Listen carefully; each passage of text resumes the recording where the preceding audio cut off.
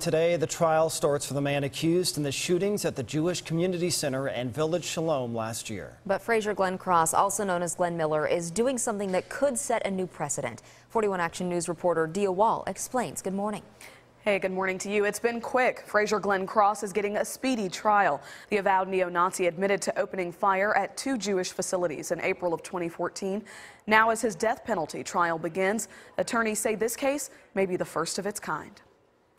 I can't find another similar case to this, so it shall be precedent-setting in many ways. Attorneys like Daniel Ross say it's highly unusual a defendant facing the death penalty would decide to represent himself or go pro se. It is a very unusual thing for someone to go pro se, and so what it says to me is that there is something wrong with him, that there is, he's irrational, he's illogical. But that's what Frazier Glenn Cross told the Johnson County judge earlier this month.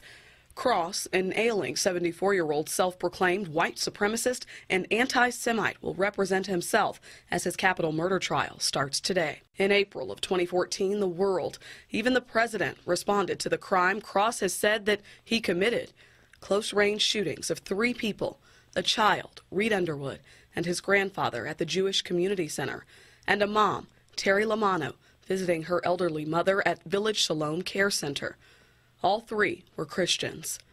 Cross, who has had numerous outbursts already in court, will represent himself, and that means questioning jurors and witnesses. In terms of the victims' family members, I think this is very callous of this individual to do. He has said his motive is less about guilt and innocence and more about a hate message. I think he's going to be trying to proclaim his message, and the prosecution and the judge are going to repeatedly say that that's not what this trial is about. The prosecution and Frazier Glenn Cross will begin jury selection at the Johnson County Courthouse at 9 a.m. Dia Wall, 41 Action News.